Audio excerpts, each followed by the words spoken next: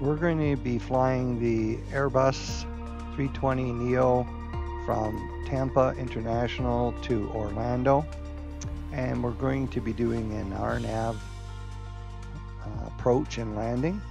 Now the difference between RNAV and ILS is RNAV is entirely done on GPS, so there's no need to type in a frequency for the runway and hit the localizer as you approach the airport. But it is critical that you're at the right elevations when you're approaching the runway in order to pick up the glide path into the runway using RNAV. So we're going to just go through that right now. So we're going to select Tampa as our departure. And we'll scroll over to Orlando. There we go, Orlando International. We'll set it as our arrival. Now you can do this inside the aircraft as well, but this is a fairly easy way to do it. We're going to select instrument flight rules, once again, like you would for ILS, only the difference now is we are going to select a runway. So we're going to select whichever one you want, but I'm going to take RNAV 35 left. Okay, so now we have our flight path and our GPS will follow it. So the GPS signal comes from satellites, which is one of the benefits of GPS. You don't have to worry about the localizer being out at the airport or blocked for any reason by a parked vehicle, etc. or something. And also you're not switching back and forth, so there is a little less workload for the pilot if you have to do a go around. Obviously you're still on GPS and you don't have to start switching modes. So there's our waypoints, and you can see these two right here. You're getting close to the airport, so that's where it's critical to have your elevation correct. And I'm just going to show you a screen here very quickly. So this is from SkyVector, and you can enter the airport code, and then you get your choice of, as you scroll down, some different charts. And this is the one we want: RNAV, GPS, runway 35 left. Now there's a lot of information in here to assist you, and the main ones we're going to focus on is we're going to be flying at about 4,000 feet when we get near the airport for full buck.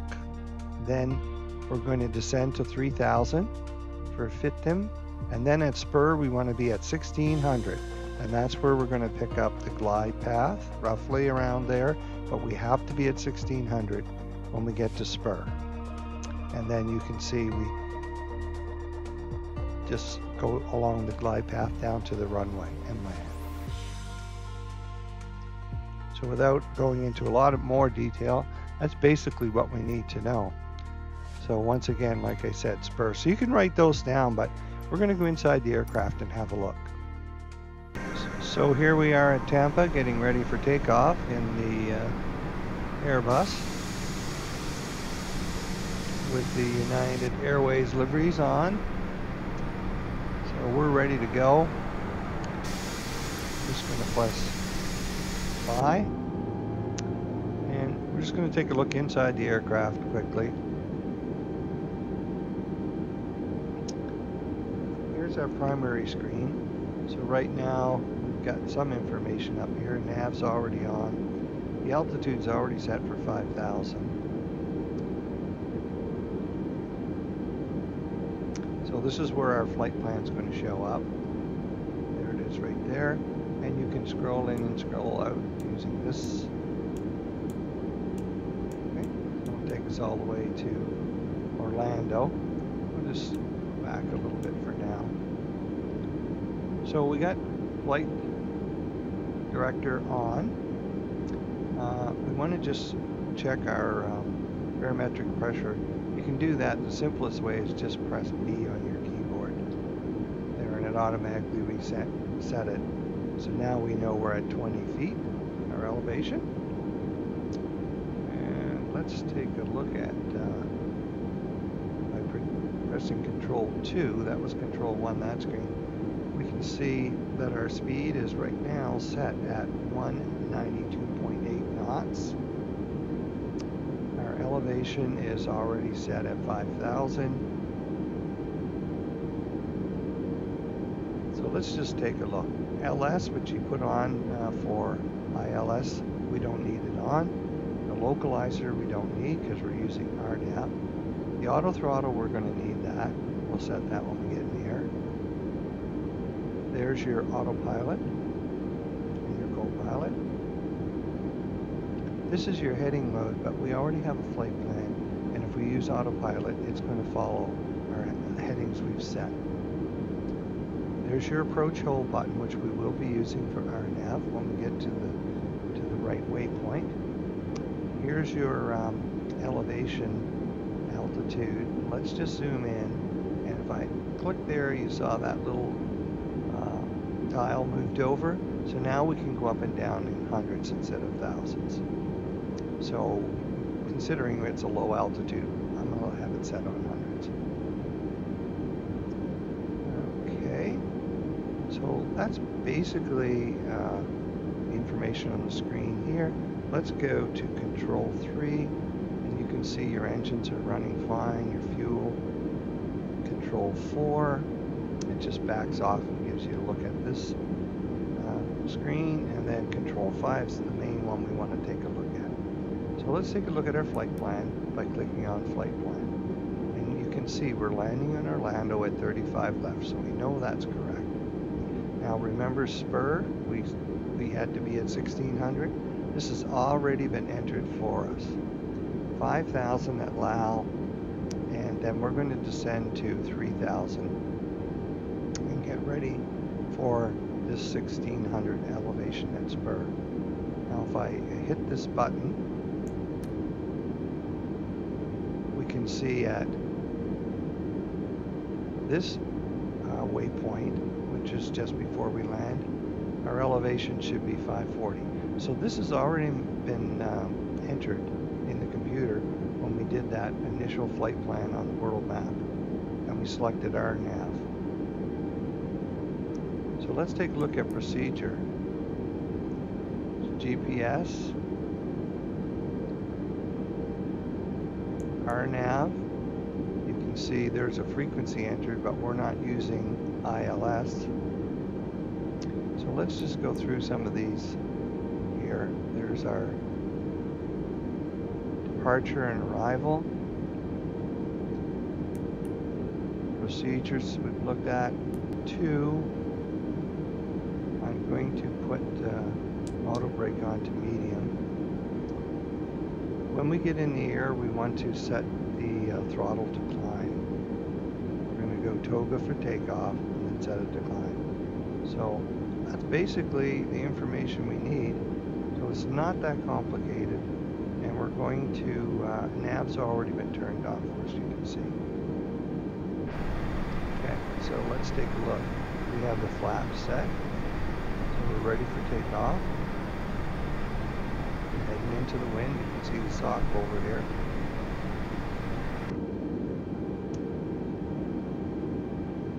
So I'm just going to watch our speed here. I'm going to take off the parking brakes, Control Delete, and accelerate.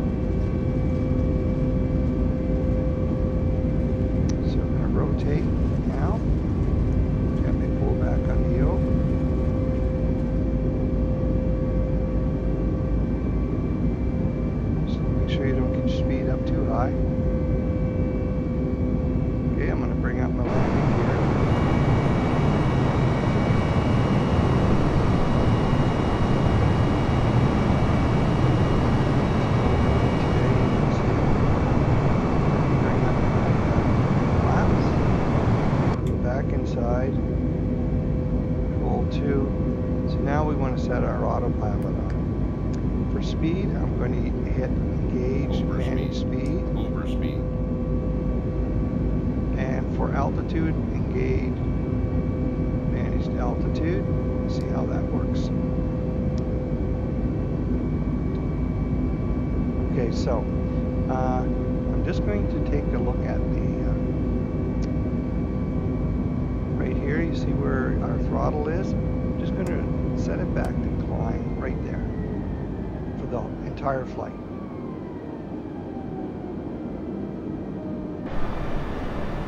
So we should climb and level off at 5,000, and it should try and hold our speed at 250 because I hit manage speed and I hit manage altitude. So you remember right here, I hit engage manage speed mode and engage altitude. So you have to do that each time you make a change there. If you don't, you might not pick it up. So here we can see we're picking up our flight plan. So now we're on GPS all the way to the runway.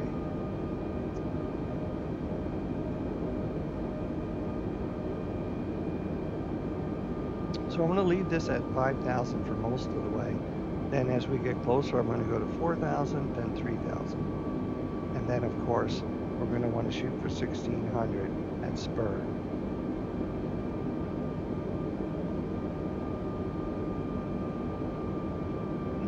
Outside, see what the plane looks like. United Airlines liveries on it.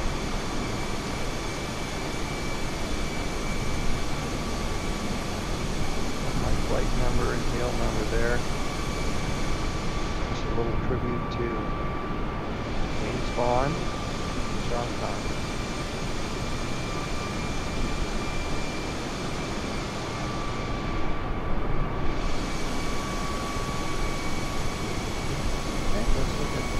Below. We leave the Tampa area.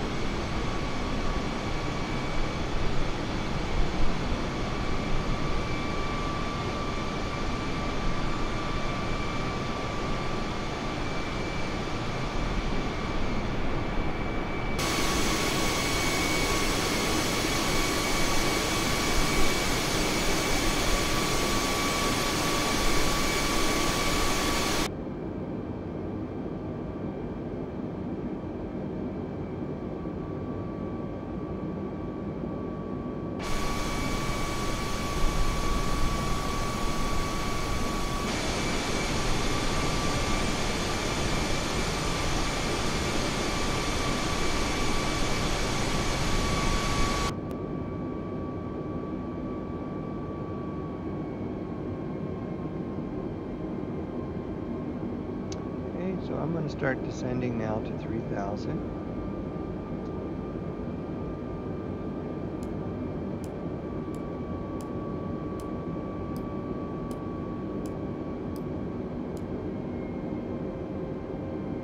Engage managed altitude mode. And when I did that, it started descending. It's also managing, the descent rate. Based on probably what's set right here, but this is okay. But it's not super fast. You can see it's a nice safe descent. But you have to get set up a little bit ahead of time. So by the time we get to this waypoint here, we'll be in good shape. So we have to be at 3,000. By the time I get there, I'm going to start descending to 1,600.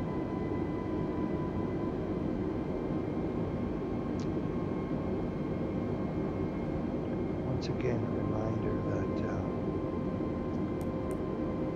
we have to be at 1,600 at spur.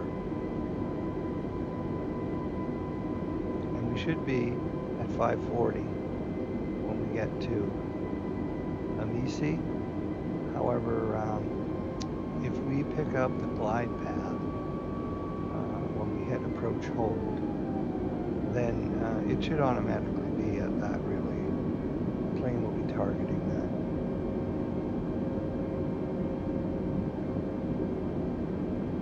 So let's go back and look at our altitude. So we leveled off at 3,000, you could hear it.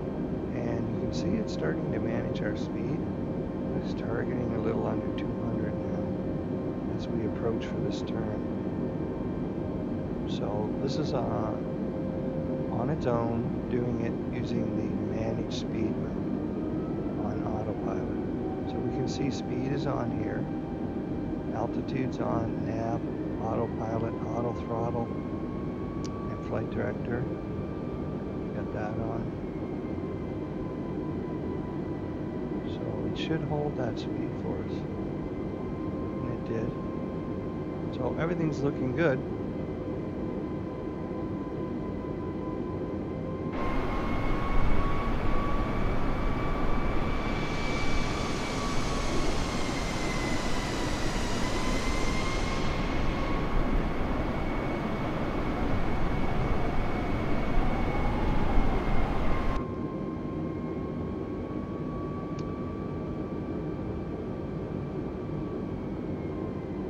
Once again, check your barometric pressure. It just changed, you see, when I press B on the keyboard.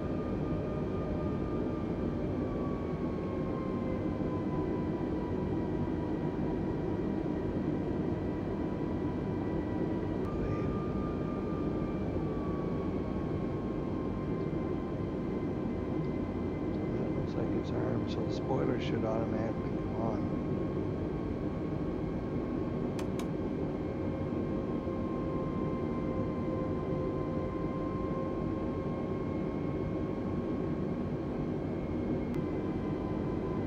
Descend now to 2,000. Let's see if this thing will go down to 2,000.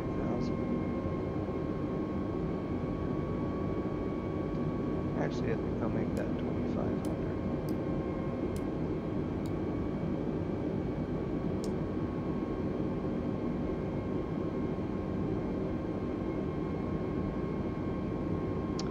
And once I make this turn right here,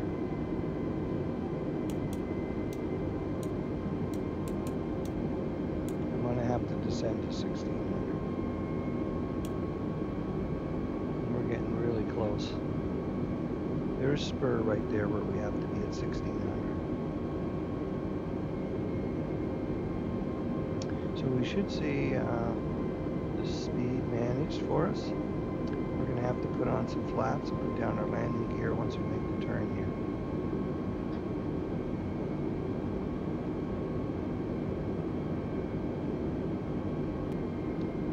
Hitting manage, so it might be wanting to do it on its own.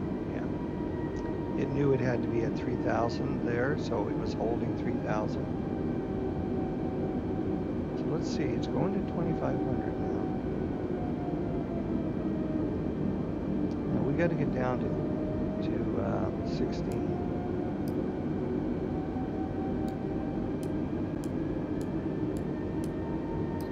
I'm going to click that again.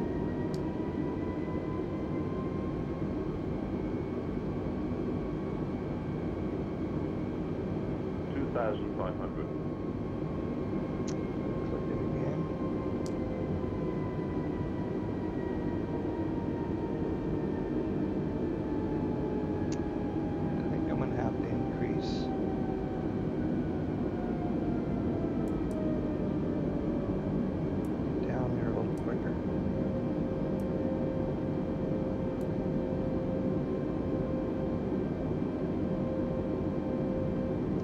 It. You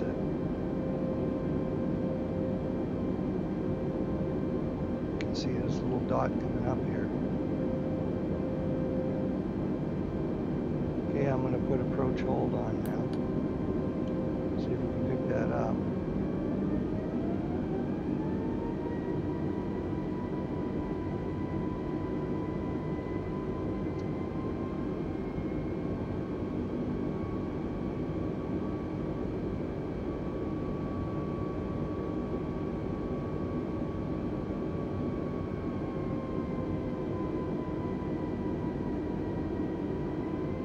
Goes.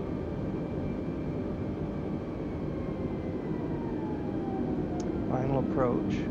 So let's take a look at what's showing up on the screen. Speed, final approach, autopilot, auto throttle, and it's descending. So it's picked up the glide path as opposed to ILS's glide slope. So we're on the glide path now, descending, and it's managing the speed you can see here. So let's take a look. We've got to get our landing gear down. 1,000. So put some flaps down.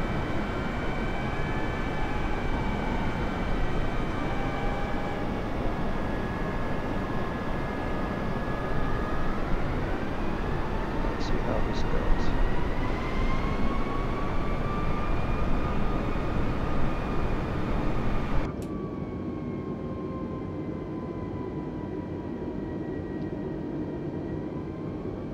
So I'm going to have to take off the auto throttle and the autopilot just before we land.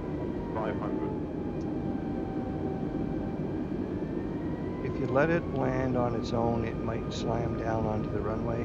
So you have to take it off autopilot and get your throttle back. 300. So I'm going to do that shortly.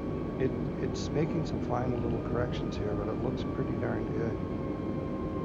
200.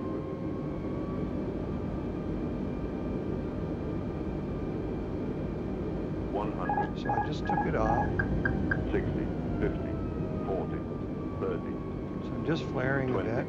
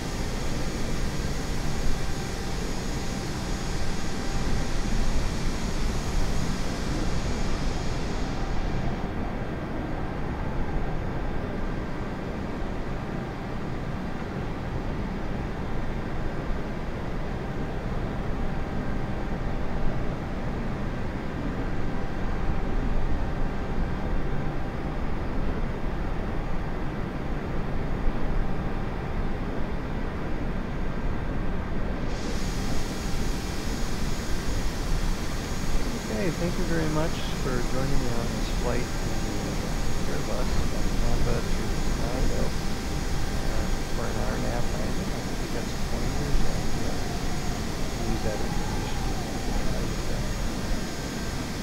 Until next time.